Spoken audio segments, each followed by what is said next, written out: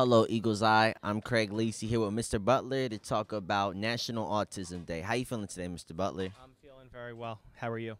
I'm feeling great myself. So, what is National Autism Day for people who don't know?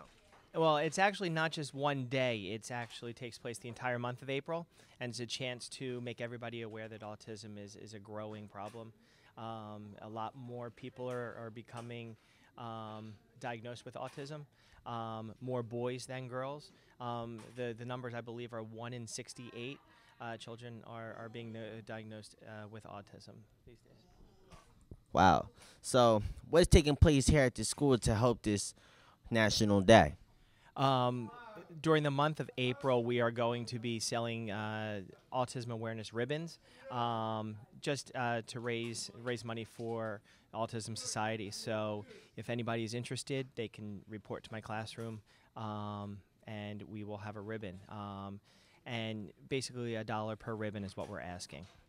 Awesome, awesome. So, that's your fundraiser. It's our fundraiser. Yeah. Awesome. So, where is it? Where is this class for the people who don't know and want to come and help? It's in room 129. We're right in the cafeteria area, just off the cafeteria. The autism support classroom, and we're sharing a classroom with the multiple disabilities classroom, but some of those students are also have diagnoses of autism as well, and we'll be selling them probably any point during the day. So if you're interested, please come down. Okay, so for the people that want to know a little bit more about autism, what kind of autisms are there, if I said that correctly? Well, I mean, autism. There's a bunch of different types of autism. There's high functioning. They usually call it Asperger's syndrome, which is the students are usually able to function outside of a full-time autistic support classroom. The ones that are in my classroom are lower functioning. Some are nonverbal.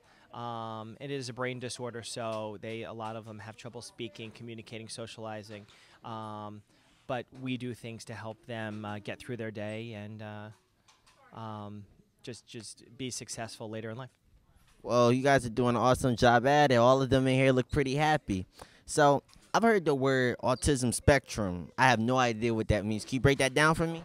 The autism spectrum is just where you fall if you have autism, where you fall in the spectrum. Spectrum's like an umbrella, so there are many different forms of it. So the spectrum itself is like the umbrella, and that's just where you would fall in the spectrum. Awesome. Cool, cool.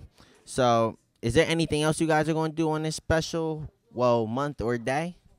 That is pretty much it. Just raise awareness that autism is a growing issue, and just help support. Help support. All right. Well, is there anything else you would like to add? No, there is not.